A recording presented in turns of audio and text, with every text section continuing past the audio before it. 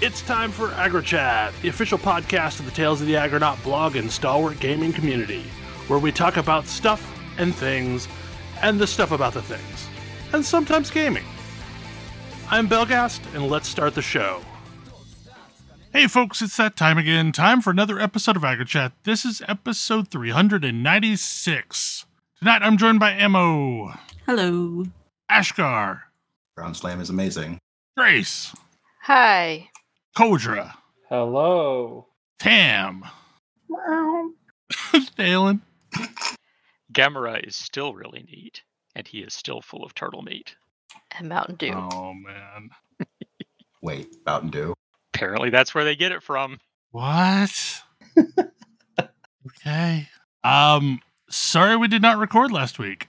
I was sick with a mystery ailment that is probably not COVID because I've had 3 negative tests, but who knows? Who even knows now? I still have a cough, so hopefully I don't go into a coughing fit during this show. There's a topic on the list. So I feel like we should ask what's up with everybody's favorite flaming dog? What? Okami? Okami. Only sometimes on fire. like when I picture I've been really happy with the lightning sword lately. Okay. Isn't it always the sun? No, you can have a variety of different things on your back in that game. Yeah, but I mean Amaterasu, right? I mean, yes. Anyway, I've been replaying that game because it is one of my favorite games of all time. It's kind of a comfort game at this point. That said, I'm being more completionist this time than I have previously. Turns out that game is hard. Really hard if you are doing all of the things. So what platform are you playing it on? Switch? PS4. Okay. It is, although all the versions after the PS3 version are essentially identical, it's not exactly a demanding game. Didn't it originally come out on the PS2? Yep. Okay, that's what I thought.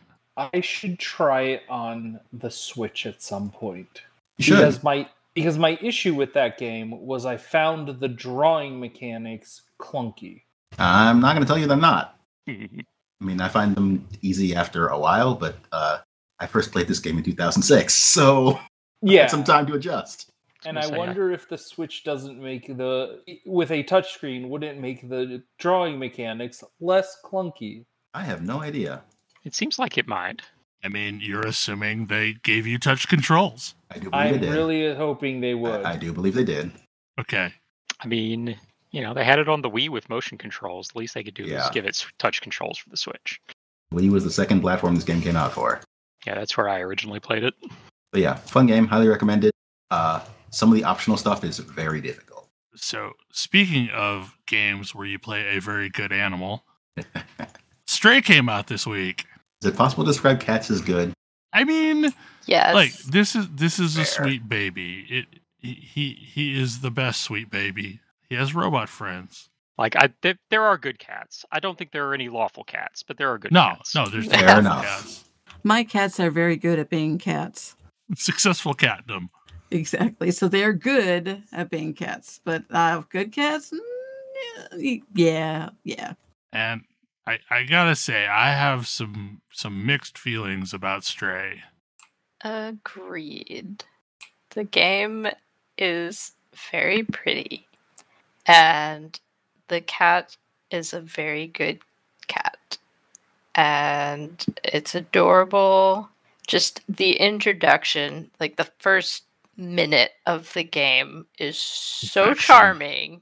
It is absolutely perfect. And you're a kitty. You play as a kitty, and you will eventually wander this post-apocalyptic world, making friends with some robots. And all of that is amazing. The animations on the cat are perfect. The little vocalizations on the cat are perfect. Everything about the cat is perfect. Everything about exploring the world, figuring out the story, and making friends with robots is perfect. I love it. Yep. And just after about 2.5 hours of playing, I had to stop playing, and I have not picked it back up again. And that's because of the essentially one thing about this game that's not perfect. And that's that interspersed with exploring the world and making friends with robots are sections of gameplay where you basically have to run for your life while parasitic, horrible life forms hunt you down. And if they catch you, they will swarm you and kill your kitty. No. And it's a non-graphical thing, but at the same time, your cat gets swarmed and then sadly lays down as the screen fades to red. And you can reset from a checkpoint at that point. Yes. And like once of this made my heart hurt. And twice of this was just inching towards physical pain, especially because every time this happens, it's in between a section where you've bonded more with this kitty and their robot friends. So at this point in the game, like, you're super identifying with this adorable animal, and then your incompetence at playing video games, at least for me, is resulting in this poor kitty getting murdered by monsters.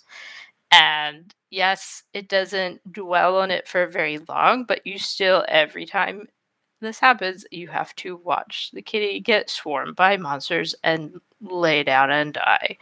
And after a couple hours, I couldn't do it anymore. So at some point, I want to finish playing this game. I know it's not a hugely long game, but I don't think I'm even quite halfway through it yet. And I really want to see more of this world. I want to know more about this story. I want to love this adorable ginger kitty. It just will have to really pace myself because I cannot, my heart cannot handle watching this kitty get murdered because of my incompetence. Yeah, and I know where you left off, and I've made it a couple of sections beyond that, and like the cycle of the game is visit a cute settlement full of robots and befriend them and help them out in an adventure game kind of style where you're running fetch quests and like going finding things in the world or solving their problems, and then you move on to another area, and the moving on to the other area puts you through an even worse ringer of like basically an endless runner where if you don't succeed, your cat dies. And you keep resetting until you finally eventually get through.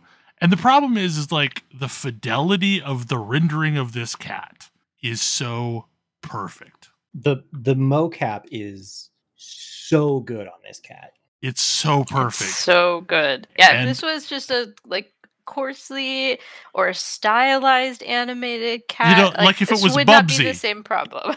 If it was Bubsy, I could watch Bubsy die over and over. I don't care about Bubsy. but this is just it's too real. And what made it feel bad and what made me stop playing is, you know, for the first little bit you hear about like this device that can help fight back against these aliens. And you're building towards that. So I'm like, okay, well finally there'll maybe be a period of time where like I feel like I can successfully fight back against these things. And there is. But it only lasts for like a very short period of time until that is taken away from you and you're back at square one of just running away. So yeah, it's so I finished this game. Okay. My partner and I played through the entire thing in like 2 sittings. I would say it's about 4.5 hours long, maybe 5 hours long. Although I will note that because I figured out the trick to the fleeing sections, I didn't dial that much to them. So I've also been told it's easier with a controller than mouse and keyboard, but I didn't want to play with a controller. Yeah, all Yeah, I right. refuse to play with a controller. So I've been playing it on the PS5. Yeah, that's where the platform I picked up on. Yeah, I've been playing it on the PS5. You know what's really easy? All of those running sections on the PS5. Because there's a trick to surviving them. You hold the run button, you hold the jump button, and you hold forward. And if anything jumps on you, you mash B. And mostly like that's all you really need to do because it'll I mean, 'cause, like- I survived them as on mouse and keyboard. Like I made it to where Clementine's at. That's where I made it to. So I made it all the way through the sewers. And that was hectic, but I made it through. But like it kind of pissed me off that they baited me with this MacGuffin that would help me win against the monsters, and then immediately took it away. Like just immediately took it away. So I will tell you my non-spoilers for the Faint of Heart. They take away that fun tool, and it made me mad for the few seconds it took, for like the, I don't know, probably 5 minutes immediately after, where it was still relevant, and then it is never relevant again in the entire game. Okay. Like once you get past that point, there is that awful final run section. I will say that after that, you never have to deal with those terrible things again. Okay. That having been said, they are replaced by a different thing that, while like evidently I am a heartless monster and was not terribly bothered by any of the depictions in the game.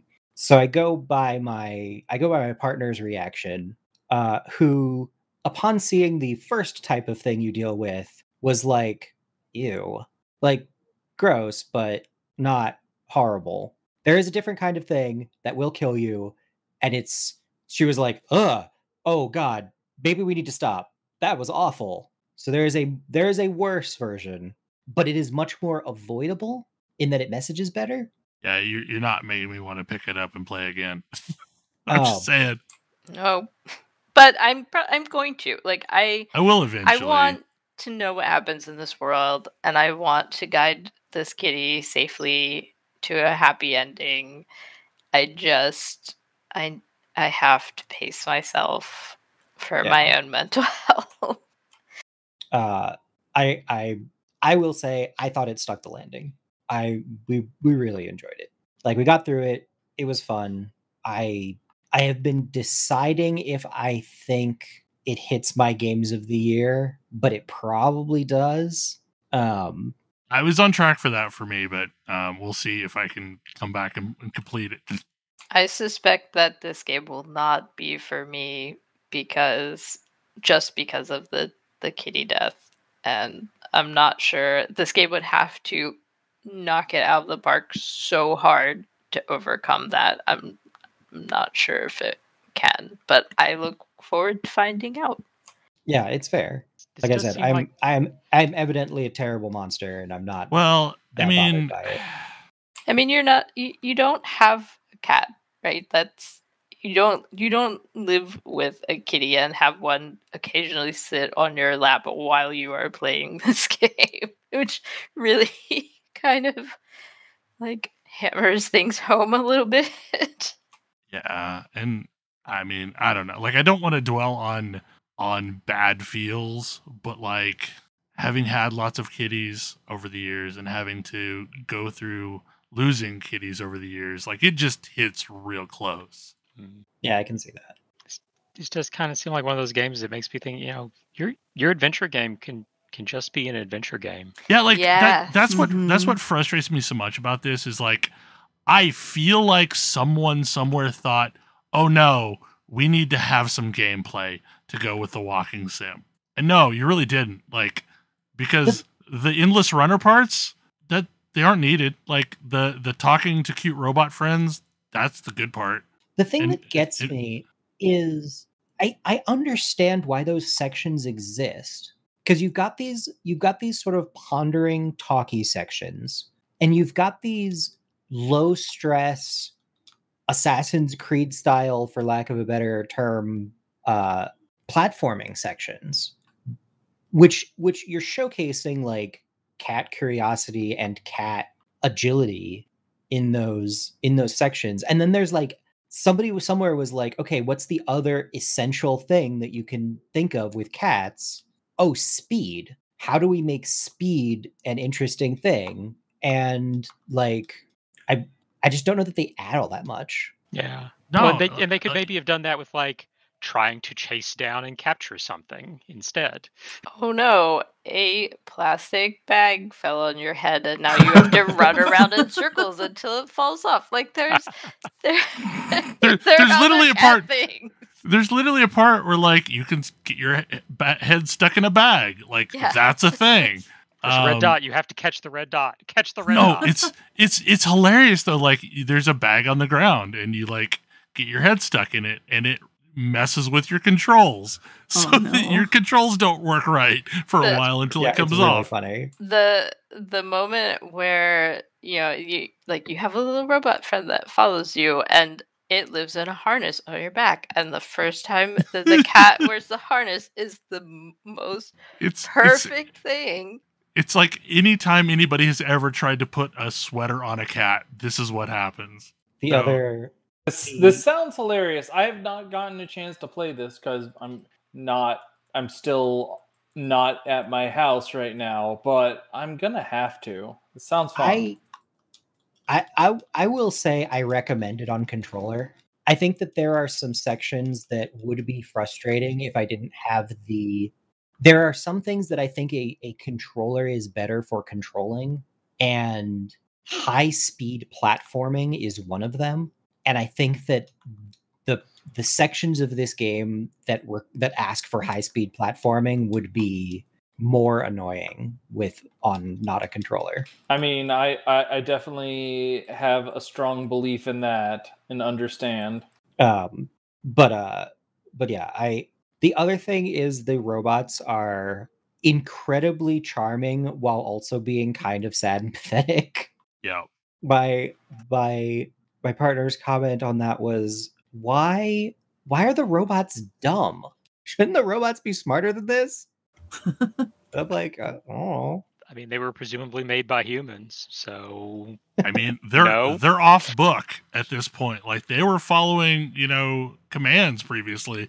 They've not gotten commands in like 500 years. They're completely off book.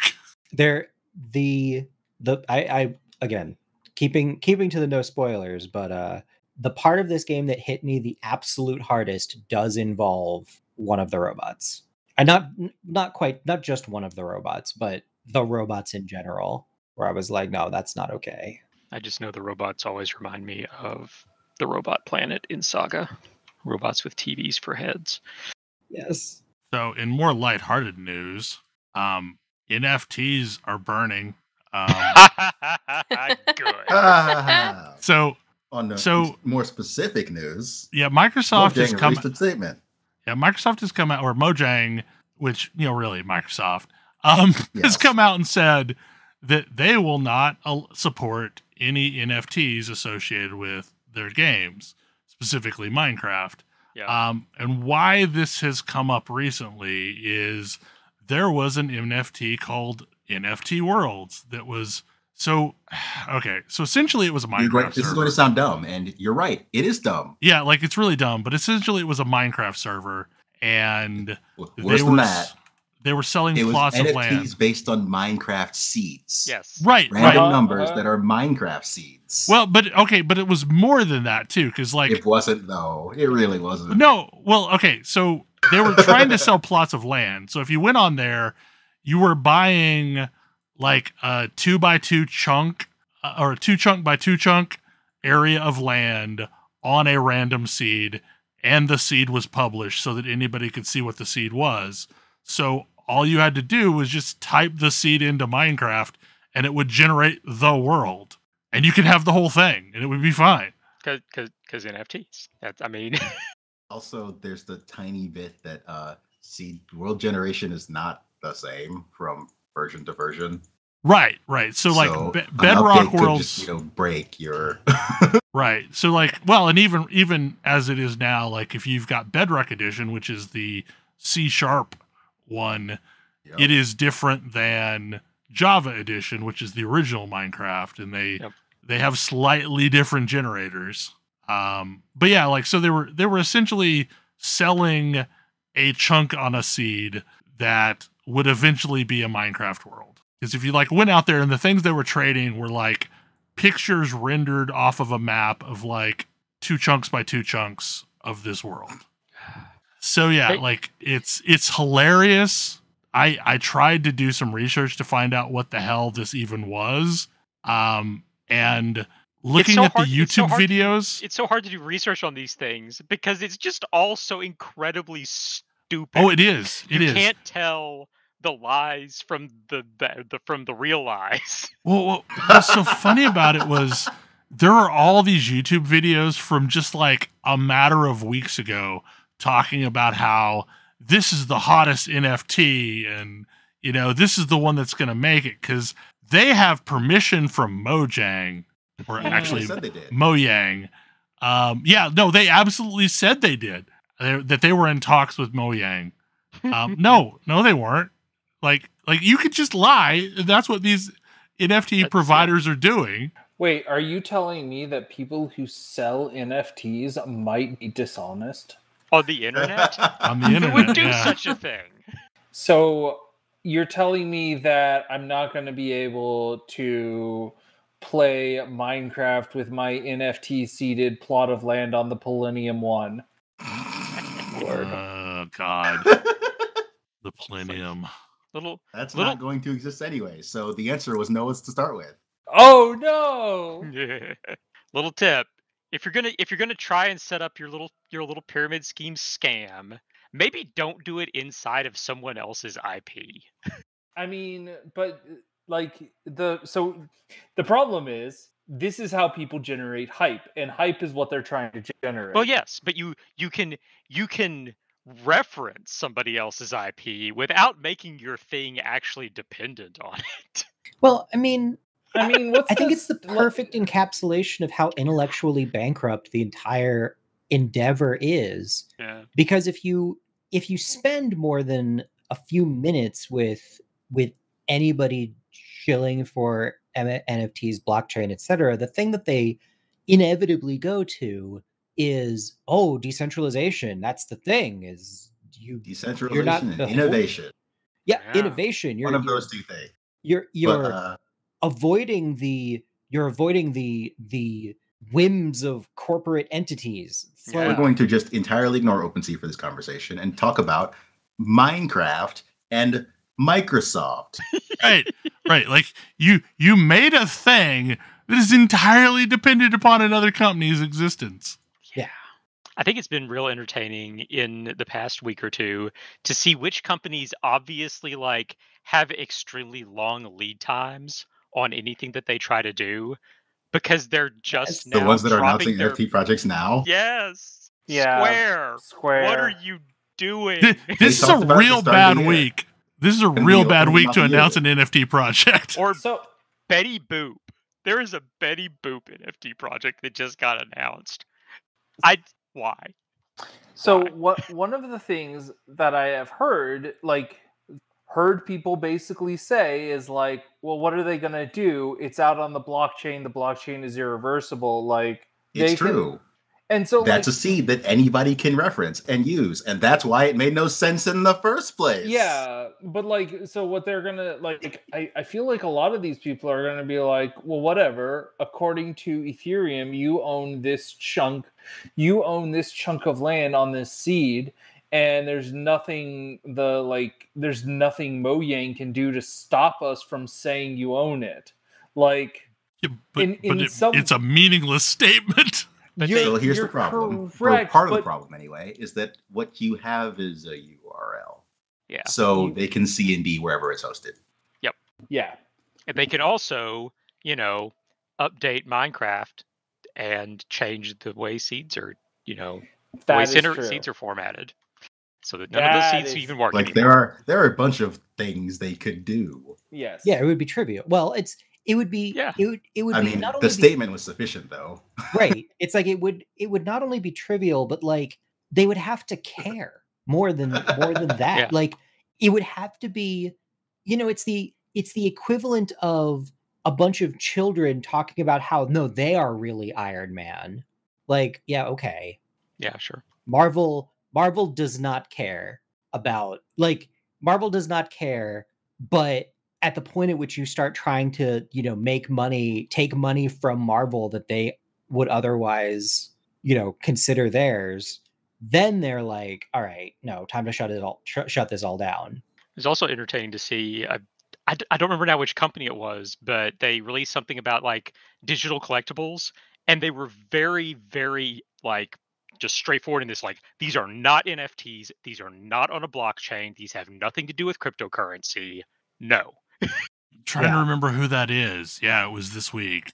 Well, I mean, and the reason that I think that there was this belief, for a bunch of reasons that I don't really want to dive into, but I think that there was this belief that, like, oh, video gamers are going to pick up on NFTs like nobody's business, and that's going to be what propels it. And no, video gamers shockingly have way more common sense than that. Well, that kind of makes sense, because if you're thinking of like CEOs, like, C-level people who don't necessarily understand the tech, like, they don't understand the tech, but the gamers, they'll understand the tech, and they'll think it's cool. So yeah, but the problem is the gamers do understand the tech. Yeah. And we've been trading or buying digital goods without NFTs for a very long time. Like, yeah, that's the real problem. That's the real killer. And, like, it would be one thing if there was anything behind the whole concept, because hey, it turns out you can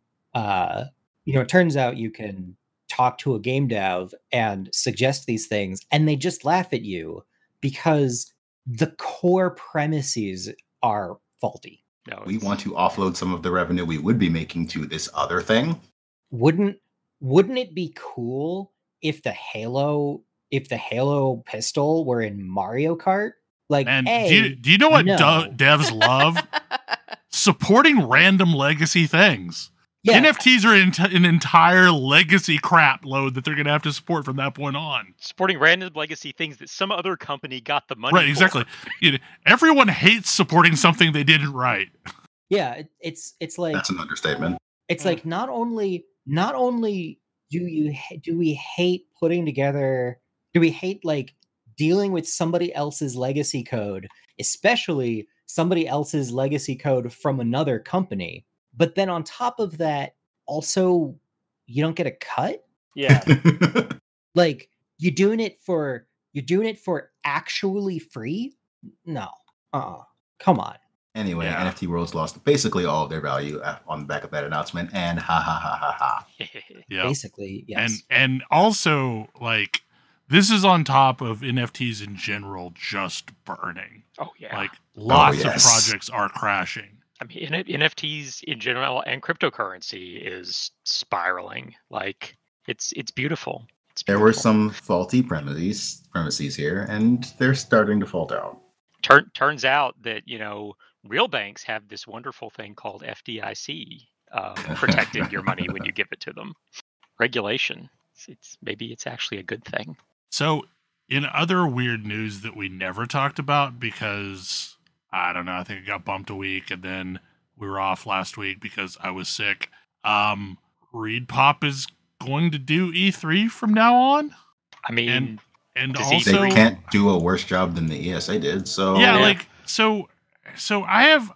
Here's the problem: is E3 has traditionally been a for the industry event, and I don't think the industry needs E3 anymore. Yeah, no, I don't think they do. Like I think we've had 2 years that proved that the industry doesn't actually need E3.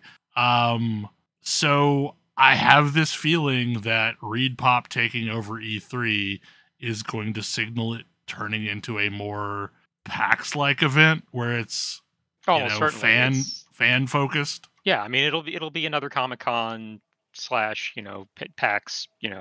Yeah, like because you're right. Like the industry doesn't need E3 anymore. They just do their own things.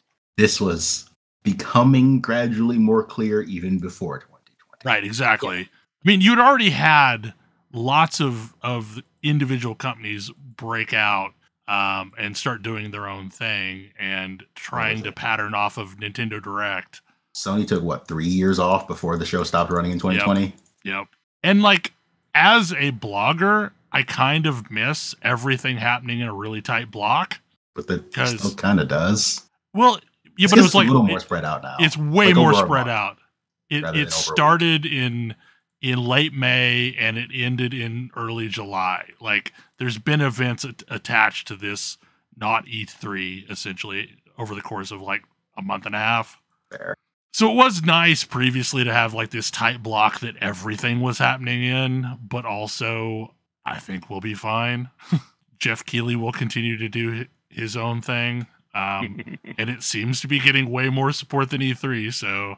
Am I still allowed to call him Doritos Boat? Sure.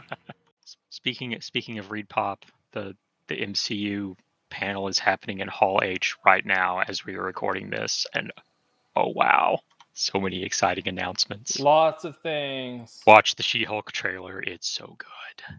I gotta say, like, any week that I don't have a Disney Plus show on is kind of a sad week. It feels real weird. It is interesting to watch Disney come in and basically just eat Netflix's lunch. Yeah.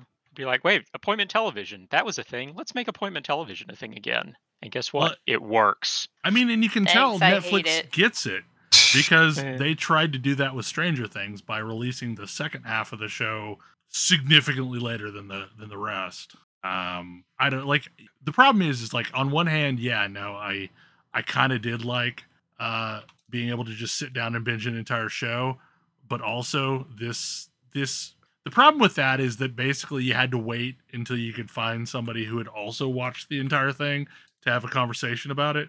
Mm-hmm. Whereas if you could find somebody that's loosely keeping up, you can have the conversations. Yeah, as you go. I think that this is my, like, I'm a giant media nerd hat, so I'm sorry. But I think that the advent of super convenient bingeable TV both absolutely killed the kind of excitement speculation part of watching shows and also extremely amped up this sort of anti-spoiler thing where you just, I run into it with games where it's like, hey, I played this really cool game. I want to talk to anybody about it. Oh, nobody else has had time to play the whole thing. Therefore, I can't talk about it until other people have caught up.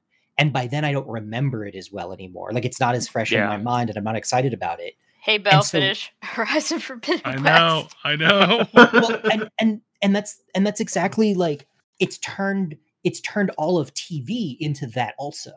Yeah. And like, it's a trade-off. And I don't know. I think that there's probably a place where certain kinds of shows are actively better if they're released, if they're trickled out, and other types of shows are actively better if you can just binge them. And I don't think we've hit that equilibrium yet. Mm-hmm. But like having a new Star Trek to watch every week, or having a new Mandalorian, or having what was the other show? Ms. Marvel each week has been great. And there are a whole bunch of released all at once shows that I've just never touched. Yeah. Well, and I think the problem is there's just too much stuff being released. There's that to ever keep up. Whereas I can usually fit 1 to 2 shows maybe a week that I know I'm going to watch. Whereas kind of everything else falls into this whenever there's time been. And I have made time to watch the Disney shows, and I made time to watch Halo every week when it came out. But like, that's the exception rather than the rule for me. Like, but it does feel weird when there's not one of those shows that I'm, gonna watch each week. Well, I know for me, like 10 hours of television staring at me, like, that's kind of imposing. And that I have more difficulty like starting on that because there's all of this. But like, the first episode of the thing is out and it's an hour. Okay, I can spend an hour watching it. And then next week, the next hour will be out, and I'll watch it then. Unless I didn't care for it, and I won't bother. Yeah, I guess my mode of watching TV is just fundamentally different because either it is a thing that only I want to watch, and then I really want to just put it on in the background and binge it while I am doing something else like crafting. And the alternative is it's something that my spouse and I both want to watch, in which case the optimal use case of this would be putting it on every night while we eat dinner.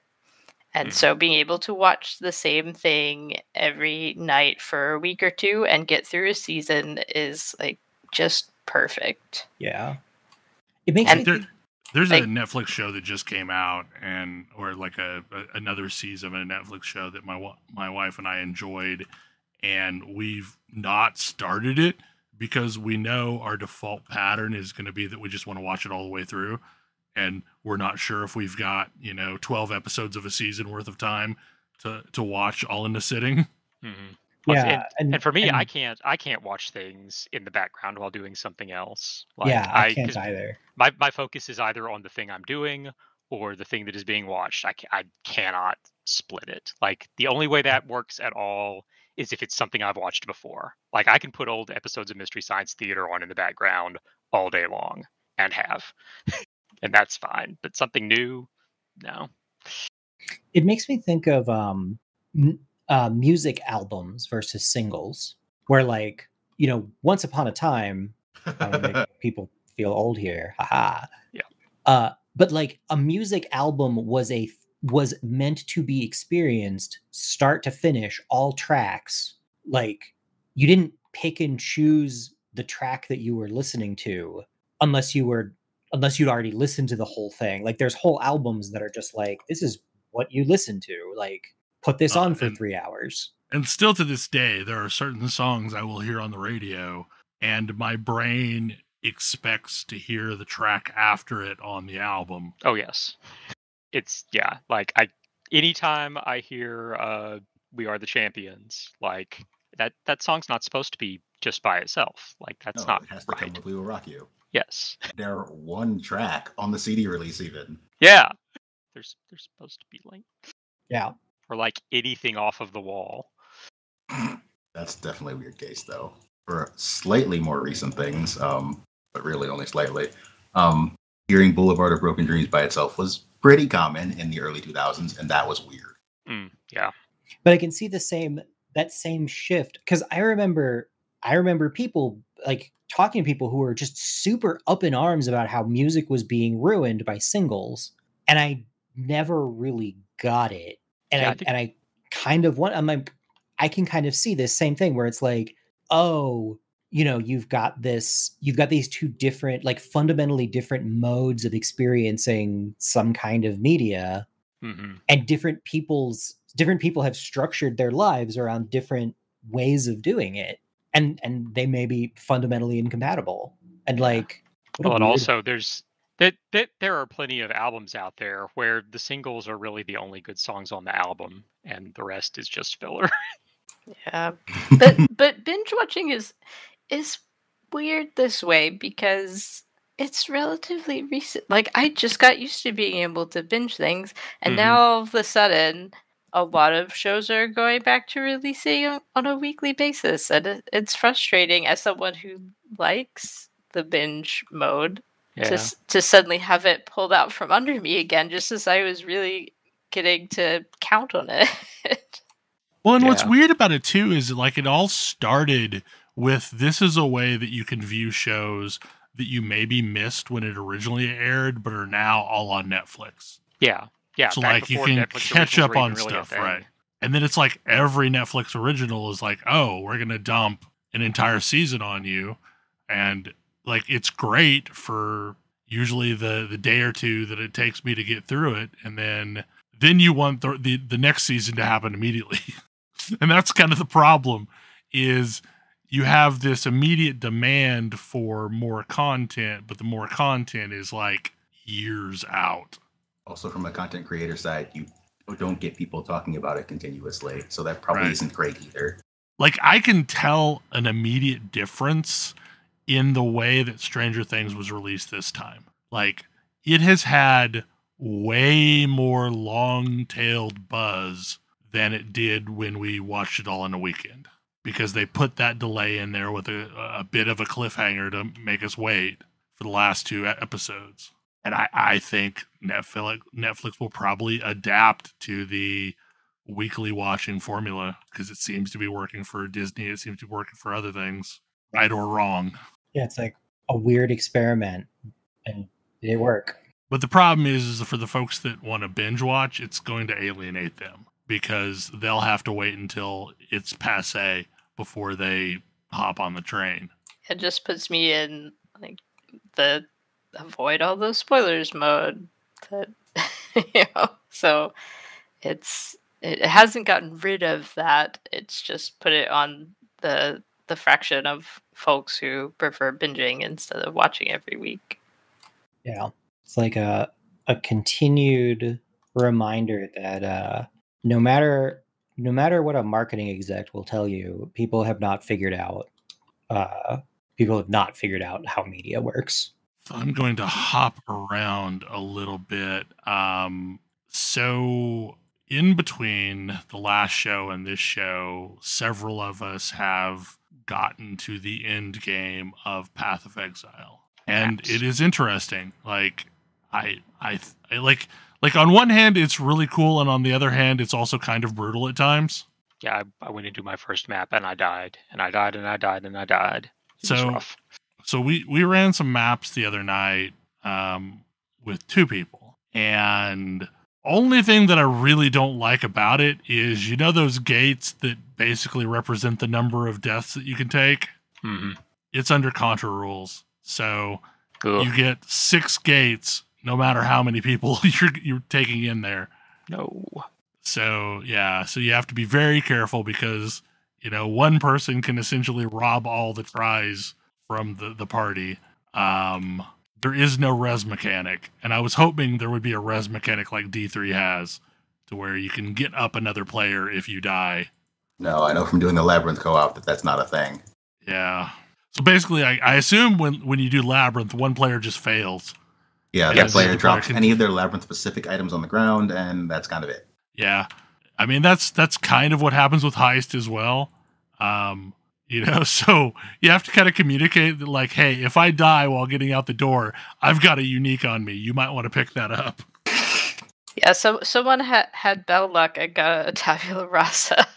I did. Good grief. Like, Not surprised. But here's the thing: is like when we were running Heist together, we got more loot than I have ever seen running them solo. This happened with the Labyrinth as well. It was super lucrative. It was just also a big gamble, because if you don't both make it through, you're kind of screwed. But it was a lot of fun. I think the thing I have to get used to is that the bump in difficulty for having an extra player feels more significant than it does in D3. Yes. Oh, it's a jump. Yeah. And so that was definitely something that took some getting used to. That said, this game has incredibly good level scaling. Yes. This game would very, very much like you to play with your friends as much as you'd like, regardless of how much you or your friends have been playing. The only thing is that the level scaling does not grant, for reasons that I grudgingly admit make some sense, but just makes me double down on my previous feelings re-levels. If you are over leveled and you get downscaled, you get basically no XP. I mean, we ran around with a lower level friend for like, the gap for which you can get XP varies based on your level. So yeah, you do not get XP like you are your current level. You get XP like you are your level in this map. Oh. Yeah. You still get, like, I picked up a lot of chromatic orbs, a lot of other assorted useful things. But XP was not one of the things I got. Yeah, the loot was good, but if I'm running around with like a lower level friend, my XP bar I mean, we ran around for what, 2.5 hours? Something like that. My XP bar basically didn't move. I'm guessing that if I go into one of your maps, I just die a bunch. Oh, you can't. Yeah, I mean, you can maybe, but you shouldn't. Yeah, you just they have downscaling. They don't have upscaling. Yeah. So basically, like, we would run around on whatever you're doing. Worth noting that XP thing works in the other direction too. So if you're in a map that's too high for you, you get nothing. Yeah. So the whole D3 start of season, if somebody got up to 70 first, doesn't work in this game. That having been said, this game is unbelievably alt friendly. That part's true. I am still annoyed that I do not like how it locks you into a build, but the parts of my build that I want to change are actually pretty easy to change, even if the overall theme of what I want to do is pretty locked in. And because the part of my build that I can't change is I would macro level on the passive tree. Yeah, macro level, I want to, for one of my characters, say, I am heavily strength based. I have a lot of life. I'm very tanky, and I want to use a two-handed weapon. But outside of that, I could pretty radically alter what I'm doing as long as what I'm doing is compatible with that macro level thing, which is something of a relief. I radically altered my build to optimize some stuff when I noticed that there were other abilities that did what I wanted, but better, or were better suited to me. And it's dramatically helped out. It was seamless, and I got way more powerful very quickly. So one of the issues that I'm having with, the quote unquote meta builds is something that happens in a lot of the build guides is the part where they just assume you have uniques. Well, not that. I'm specifically talking about the problem where you level as a thing that is totally different from the final build. I've tried to avoid any build guides recommending that. Yeah, because, that feels not great. So my very first character that I ran up to in game, because I've got two that are one that's all the way through and one that's almost there. The first one is a champion that is the explosive air build.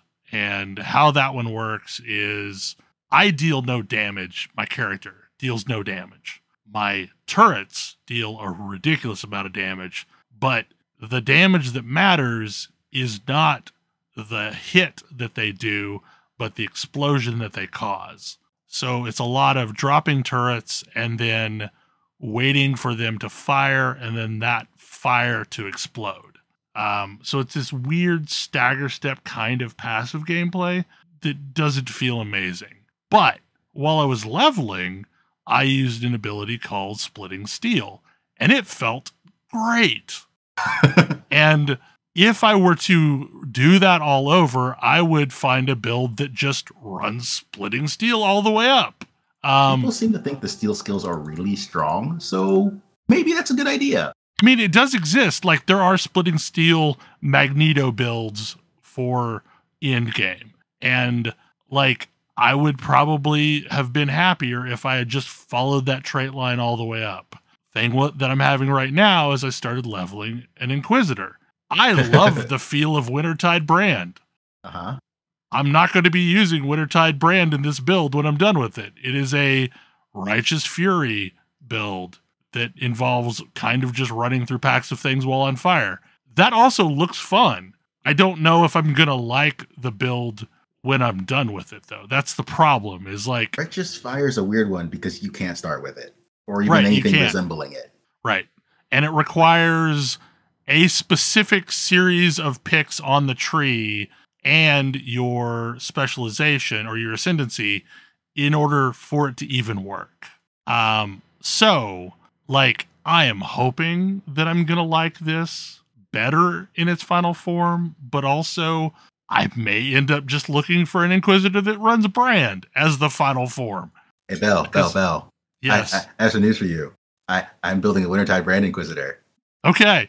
Because, I really like Wintertide Brand.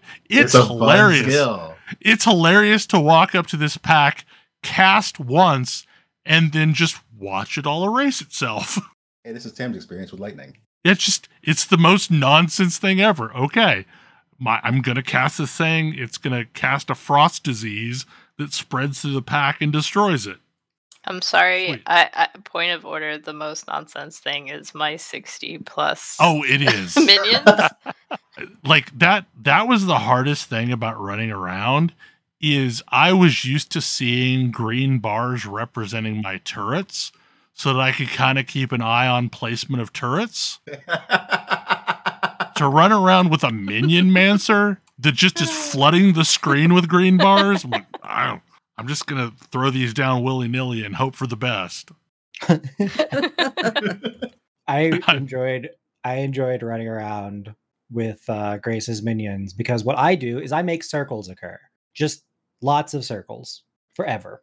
And that is a joy. I don't know. I just leave a trail of places where people don't want to stand. And then sometimes I toss Wintertide Brand into things that are slightly farther away from me. Wintertide Brand is so dumb. Oh, it's the most delightful thing ever. And like I've heard Storm Brand is good too. Storm Brand is also good. Storm Brand is slower though, because Wintertide Brand does a tick of damage whenever it jumps from target to target. Ah, okay. And you can also put the gem on it that causes it to front load all the damage quicker. You can do that to Storm Brand too, I believe. Storm Brand is also a good skill. Also, I've messed around with Penance Brand and Armageddon Brand. Armageddon Brand is the one of these I like least. It just causes like meteors to rain down around things, which is good, but not as good as the others. But Penance Brand is Time Bomb. Except the energy also sort of jumps to other nearby enemies, so they also become time bombs. It's a really fun skill. Like mostly knowing that the next league starts, I think August 18th. I'm kind of just in this mode of feeling out like what I want to play for that league, since this one is coming to a close. Yeah, I'm trying out builds a couple now things. I have my fun with maps. I think I've got the gist of them now. I think I've gone up to like the tier 7 maps, which is not super far, but it's far enough to unlock some additional mechanics. And yeah, I just want to mess around with a few other builds to make sure that I know what I want to play. Although, for my personal preference, I'm not sure how anything is going to beat 60 plus minions milling around on the screen. I haven't tried it. I have this incredibly mobile, hyper tanky, I am the center of a death galaxy build. And honestly, it's pretty fun. Well, I'm playing a Marauder. It is I also have a Marauder melee build. Okay. How is this working for you? Great. It's working great. So I have a Marauder that I started working on that was like, I wonder if I can make Marauder be a splitting steel build. I don't do that. For the most part, it works. I have gone. Why would you? Champion is right there. I mean, I have gone. Well, this was just Duelist, rather. This was just. Let's see what this happens. So I basically went into all of the things that make like strength applied to projectiles and strength and physical damage increase, and like I can explode things pretty well with it, but I have a feeling that once I get to bosses, it's gonna not be great. But I don't know. Like right now, I'm leaning heavily towards Inquisitor. So as I sort of alluded to in the opening, you can start Marauder with a few different skills. You can start with like Molten Strike, which is bad. You can start with, what is it? Perforate? Which is actually quite good. Yeah, Perforate is a decent starter. Or you could start with Ground Slam. Ground Slam is amazing. The Slam series of skills is amazing. And I'm in love. I love Leap Slam. I mean, that is technically a slam. But like, I'm running around with Earthquake as my primary skill. I've previously run around with Earth Shatter, Sunder. These are all really fun skills. So you're going for the whole Earthquake Barbarian thing. Absolutely. Earthquake is a dumb skill. Really, really dumb skill. I would like to get a gem that makes it go off faster than 1 second, because that feels like it's forever. But it does murder everything in a room. I really enjoy how much I can pick a skill that I like and probably there's a build around for it. Yup. Because there's a lot of really weird skills in this game, and I don't think I've run into one. I mean, I suspect that even for the ones that I've tried and I'm like, wow, that's garbage, there's probably something you can build around for it. Well, probably there's So- a combination of support skills that make it feel good. and or uniques and or cluster gems. Yeah. But the one that hit me was yesterday I saw the support gem Cast on Death. And I was like, wait a sec. Can you put this on a no, you can't it can't be your minion death. It has to be your death. And it's like, how does this even work? And I'm like, I don't know enough about the game to make this make any sense. So I looked it up. It's a There are Kodra. absolutely complete builds based around Cast on Death. Like, I also saw that and I was like, this is the kind of thing that Kodra would be like, yep, I want to break things with this. I don't know that I want to have a build focused on me dying. That's fair. You play black decks in Magic, or have. That's almost dying. There are plenty of builds based on almost dying. There are lots and lots of builds based on almost dying. This one is using 4 specific flasks to take away all of your life. But at the same time, while you are at the moment just before death, you hit everything. And then when you die, your skills go off in a very specific order that results in whatever was near you dying. Even if it was like crazy super uber boss, it's gone. If you have enough linked sockets, probably you can also link portal. Yes. I think you can just portal right back to where the boss died. Yeah. So, and of note, like, this is obviously a softcore build, not a hardcore build. Clearly. But they know it was limited hardcore viability. But the thing is bosses don't regenerate life between attempts. So, like, if you have a boss that is, for whatever reason, particularly difficult for your current build, you can just zerg them to death for the most part. Appreciated.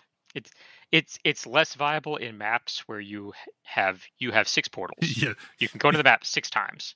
Period. And of note, you can't go back to town to like sell or anything. Yeah, if you that eats a portal. Yeah, if your inventory fills up and you go to drop stuff off, that used up one of your portals. So Yeah, you have to remember to sell your crap when you die.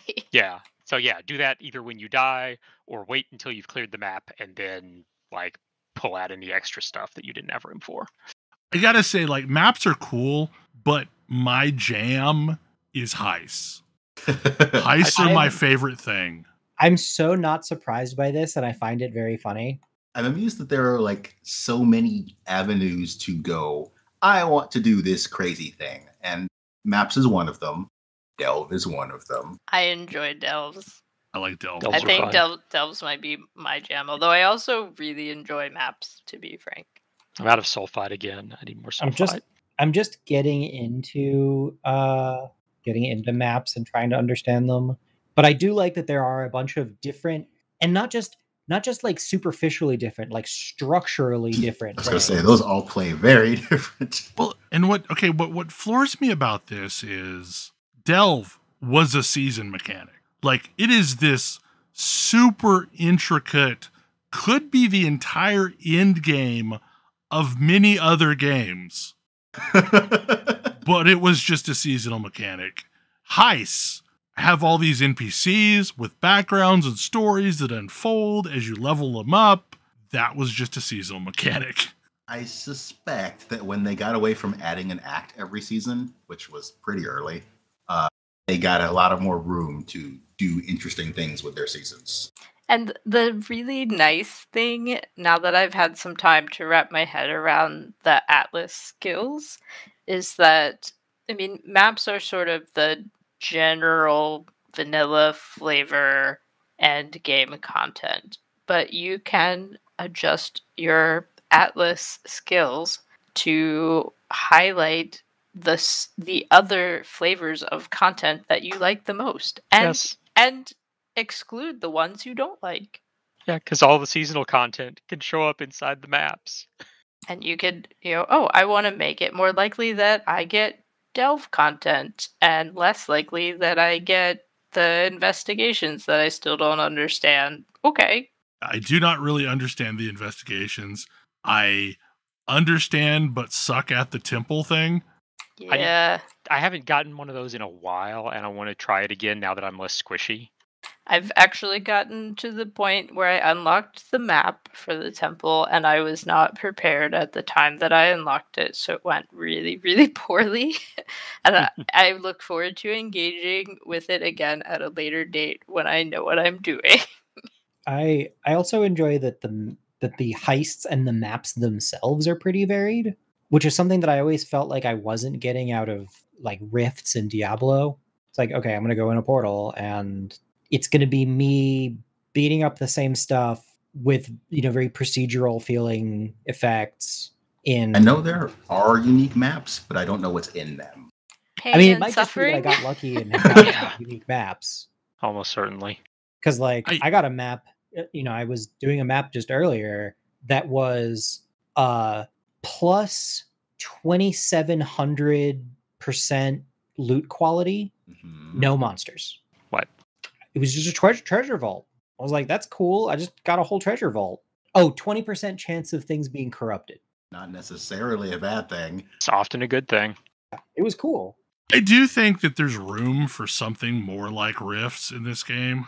Like, just a purely procedural, like, stay in until you hit some timer type mechanic. I do wish this game signaled map completion slightly better. Yeah. The first time that you complete a map, it's very obvious, and some of the maps have really obvious end bosses, and some of them that are in their own arena, and it's very clear like this is the end. There are other maps where the boss is just hanging out at some spot on the map, and they're total pushover, and sometimes I don't even notice that I have killed them. Yeah. No, yeah. The first, I think I got the is it the all my initial maps were the Arid Lake, whichever one. I don't know. I had Mervale at the end, so I got used to like that awful fight, and then I did a map that was in like the a crypt, and it was just a unique monster just somewhere in the crypt, and it died, and I didn't even realize that I had killed the boss. Apart from masses of loot raining down. Yeah, but with like loot filters on, you never know what is just I killed a thing and I got lucky, and what is I killed a boss. Yeah, my loot filter is set really sometimes, low, though. so I should probably filter out some rares. I guess at this point I'm seeing all rares, so I still know when that happens. I need those rares to make chaos orbs. But really, mostly I just need rare rings to make chaos orbs, because holy crap, rare rings are they really are rare. I need 2 of them each time. I thought a full set of rare gear was an orb of chance. Below level 60, it's orbs of chance. Above level 60, it's orbs of chaos. 1 if the gear is identified, 2 if the gear is unidentified. I did not know that. I have to identify some of my rare gear because one of my minions occurs by me throwing some gear on the ground and then enchanting it and having it follow me around. Is that the Spectre weapon thing? Mm-hmm. That seems really cool. On the bright side, weapons are one of the things that I have no shortage of for the Chaos Orb recipe. I tend to leave weapons lying on the ground. I have a shortage of rings and boots, strangely enough. I have not engaged in farming Chaos Orbs for the market at all. Is there a way in this game to extract gems? You Yeah, just you just right pull click them out. them. Yeah, like if you put a gem in a piece of gear or something, you just take it out. It's fully removable and alterable at any time. I mean, also of note, so that you are aware of this, everything is tradable. There is no binding.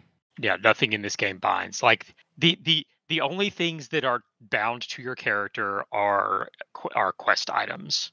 You can't trade those, but it's because you need them to turn in for a quest. But if you find a cool unique and you could use it for a while on your character, and now you don't need it anymore, you can give it to a different character, or you can sell it to some other player. Interesting. Which gets into the madness of the market, and we talked about that last time. I have not engaged. I know Ash is engaged. Have you engaged in market trading? I have not. I mean, the only thing I did was I got a particular bow, and then of course it dropped for me immediately after that. And I'm thankful it did, because I'm using that bow. I have contemplated. Yeah, I got a unique drop. I didn't need it. It went in the guild stash. I've contemplated trying to buy a 6 link because would- I have had no luck getting a 6 link anything. I would really like to purchase the gem that I need, or the jewel, whatever that I need for my build to try out the actual version of it, but also I don't feel like engaging with the system yet, so I'm still just searching for it the old-fashioned way, and my build is perfectly functional without it, so I don't really like, I'm not in a huge hurry for it, which is nice. Well, and like everything that I've heard is that kind of in some ways it's miserable because unless you're interacting with one of the few quote unquote trade bots, you kind of have to just wait for this person to show up and see if they're willing to meet you somewhere to trade it. And I mean, So Warframe. yeah, it's Warframe. yeah, I was very used to it already. I am not. I would really like to have some kind of market board wrapped around this system. You don't miss East Commons? No, I don't. I really don't. Like that was a man. part of life, and I wasted many an evening, trying to either sell something or look for something. I mean, this time at least you don't have to do that. Like, just copy the whisper from the page. Either they respond or they don't. If they don't respond, you go to the next person. Hey Grace, which jewel is it that you need? It's the one that lets my summon skeletons turn into mages. Is it called Dead Reckoning? Mm-hmm. I have one. Would you like it? Yes, please. I'm putting it in the guild stash now. You're is my the best best part. friend. This is the best part of this game. Yeah, Because now all of the Bell luck can be shared. I really Top right corner. like on some level, I am contemplating spending some more money on the guild and getting a unique tab to the guild stash so that we can just dump uniques in there. Yeah, I mean stash tabs are on sale right now. Presumably that includes guild ones. It does. It does. Because that has been great. Like, if I find something that I feel is marginally decent, I dump it in the guild stash. I've put several 6 gem items, no 6 link items, but Yeah, I've dropped a few. Although I realized that 6 socket items sell for 7 jeweler's orbs. Yes, and I kind of need those. Like maybe save some of those. But I have put a few 6 socket 5 links in the guild stash. Do you get XP in maps? yes. Oh Yep. yes, you do. And Yes. the level up animation is much more exciting. It scared me the first time it happened. I thought something was something bad was happening. Did you happen to make a purchase on the real money store? Oh, I bet that's it. Yeah, it's that. Yeah. I did that Okay. too. It's a That little startled scary. me too. It's real didn't- exciting. It's full of Didn't- stars. I didn't know that was going to happen. Like yeah, because I got some more tokens to buy some stash tabs. I think Yeah, it's equip the that. ring. Is It's it the ring that does It's it? the ring. Oh, You can Yeah. equip okay. that. But Got it. Yeah, that's terrifying. The first time it happened. It's awesome. So yeah, if you pick up the Archmage's pack and you equip the ring, don't be very surprised when your next level up is startling, because this is now the third person you've heard it happen to. I don't know. Like, I kind of think this may be a reasonable replacement for Diablo 3. Yeah, I'm pretty pleased with it now that I've finally gotten far enough down the rabbit hole to get a good feel for it and a better understanding. I don't pretend to understand everything about it because there's still stuff I haven't even seen yet, but this is a really good substitute. It's a lot of fun. My goal for next season is to get through all the maps. That may or may not be Get through feasible. T16 maps or whatever it is. Yep. I would like to complete the acts this season. We'll see if I get there or not. I'll probably actually continue one of these characters to do it if I don't. So what act are you on right now? 6. Okay. Like 6, 7, to a lesser extent 8 are kind of long, but 9 and 10 went really fast. Because I'm on the tail end of 8 on my Inquisitor right now, and I will probably finish out this weekend. Yes, but Bell, I'm an alcoholic. I know. And I tend to focus fire one until it gets to the top and then move to the next one. Yeah, I've deliberately refrained from making any alts. And I have to find out how different skills play, and that does kind of require alts in this game. Yeah. I mean, that's still my most begrudging frustration is the lack of easy respec. But there are some things like where I would have to roll a new character anyway. Like this build just would not work on like my trickster. Right, but you could have another Marauder build that would work.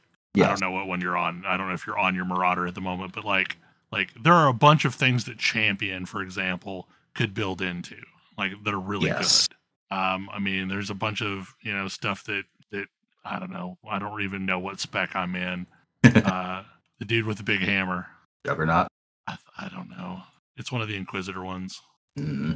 I don't know. Like it doesn't show the name on. It's probably Inquisitor since Templar is the base class. Okay, then it must be Inquisitor because I keep saying Inquisitor. But yeah, like there's a bunch of different Inquisitor builds that would have worked. Like it's just, I know what frustrated me the most is I realized the other day after running maps or after running something that I'm not. At some point, I got mixed up and I was looking at 2 different explosive air builds and I was started to follow the wrong one.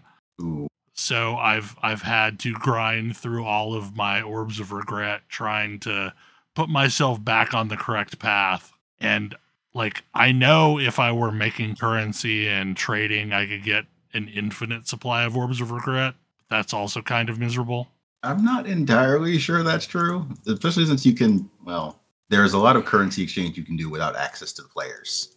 Right. A lot of currency exchange. Right, but I'm not sure it's any cheaper. Because like I've done some of that because you have to have Orb of Scouring, and that's the problem is getting more Orbs of Scouring. I did buy some that way off of a vendor recipe. It wasn't the best thing in the world. I think it's kind of the standard because people seem to like Orbs of Scouring more than Orbs of Regret. Well, I mean, there's long-term need for Orbs of Scouring. So yeah, and there's a lot of people that will Orb of Chance trying to get specific uniques, which seems like a disaster waiting to happen. There's an achievement for it. Yeah. All you need to do is have Bell luck. I have not had Bell luck so far. I was trying to get a Tabula Rasa through Orb of Chance at one point. I would not do. Yeah. No, don't try to do that. Yeah.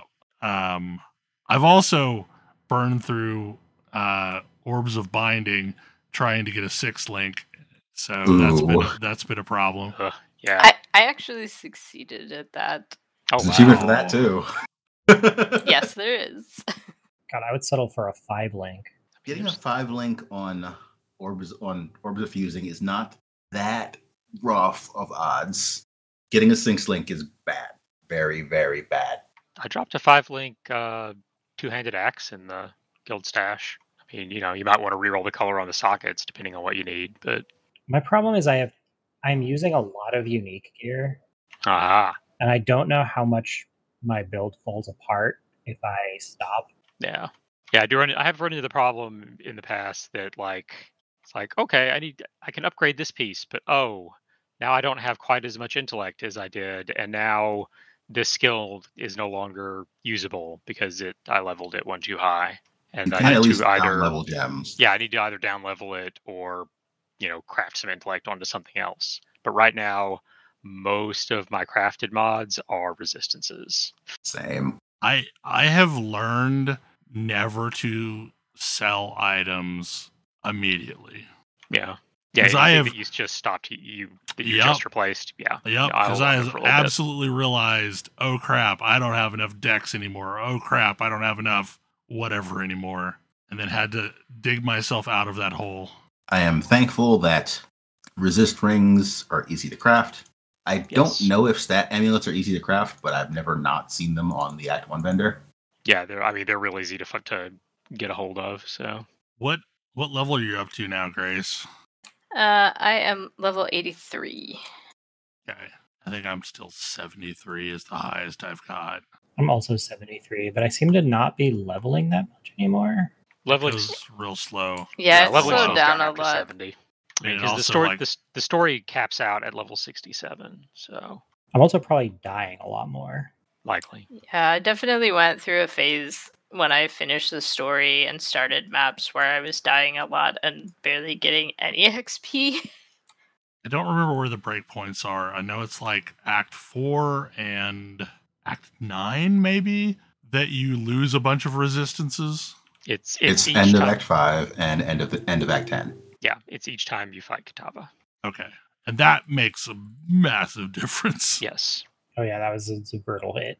Yes. Yeah, I kind of regretted fighting Kitava in Act 10 before I had done all of the optional stuff.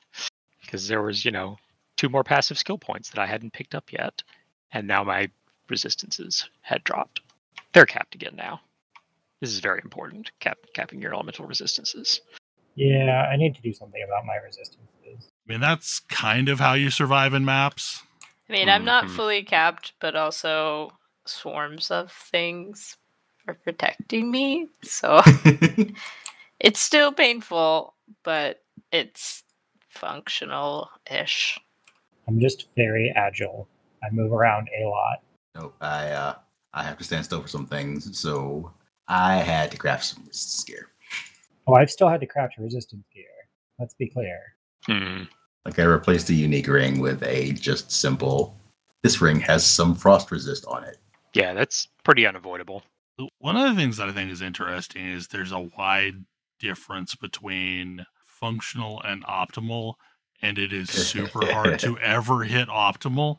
So, Mhm. like, it's not going to be the situation where, like, oh, I played for a weekend and now I have all the items I need for my build. Like, you're never really going to find that item that's got tier 1 stats of everything you need. But functional is a pretty wide target. Right. Yeah, like there's a Mhm. lot of items that you can use that will be functional. Like unless the only exception for that is like, oh, I need this one special ability of this unique to do a thing. There are definitely a few of those. Like Quill Rain made a huge difference in the damage output of my ballistas, but I could have just gotten any other fast bow and it would have been fine. Mhm. I say the best thing about that bow is it's crazy fast, but also you can get better bows that are crazy fast. Right. Like Not any quite that short fast, bow, but any other short bow that had attack on it as a what is it, implicit, yeah. Mhm. would have been okay. Anyway, I'm very much looking forward to the new season. I will Yeah. probably be playing a Templar. I will probably not be playing a champion again unless I go for a champion pure Magneto build. I'm real interested to see what the mechanic will be. We have heard that Sentinel is not continuing. I am not unhappy about this. It was a fine What's that mean? mechanic. Fine. Sentinels are fine. Yeah, they're fine. I enjoy What them. was- I can't always okay. use them. So Kodra, in the current league, the mechanic is Sentinels, which are little robots that you can find and slot, and when you summon them, they buff enemies. And when you kill the buffed enemies, you get bonus XP, and they also have a better chance of dropping good loot. There's 2 different types of Sentinels that do this in different ways, and then there's a whole Sentinel controller with a whole additional web. This one Talent is tree. this one is fully shiftable. Like you can link and unlink things at any time, and no, you don't have to spend anything to do it. But to empower your Sentinels and give them different buffs and different things, it's neat. It's a fine system. I mean, but I get that it's not really impactful enough to make it a permanent thing. I mean, they've The said part that of the they'll. system that I didn't get to see was resonators, which apparently used to combine items. Yeah, apparently resonators are amazing. Basically, lets you the way you can. So Sentinels have a limited number of charges, and then they stop working. But you can then take 2 Sentinels and breed them together using a transformer to get a new Sentinel that like combines abilities from from its parents and can maybe mutate to have new things. And apparently, there are things that let you do this with just gear in general. Yeah, I've not encountered that yet. Yeah, I don't know when those start dropping. Probably somewhere deep in maps. Yeah. I'm not even sure I've seen them. Systems on top of systems. Just saying. I mean, Lots of systems. like they've said that there's a decent chance that they'll eventually put some version of the Sentinel mechanic in, but they want to like adjust it some, apparently. I kind of want the box back. Like the last time I played this, there was this box that you just put items in and it corrupted it. And it could be a good corruption, could be a bad corruption. I mean, isn't that what Isn't we that have what all orbs are for? That is what a Vol Orb was for. But like, you just carried around this box and you could put any rare in it at any time. And it was great. And so basically, like, I would corrupt every single rare I got. Because it might be cool, might not be cool. Anyway, we've gone way over. So, any final thoughts? Be nice to kitties. Yes, please. Yeah. Yes. I hope you enjoyed the show, and we will see you again next week. Good night. Good night. Good night. Good night. Good night. See you.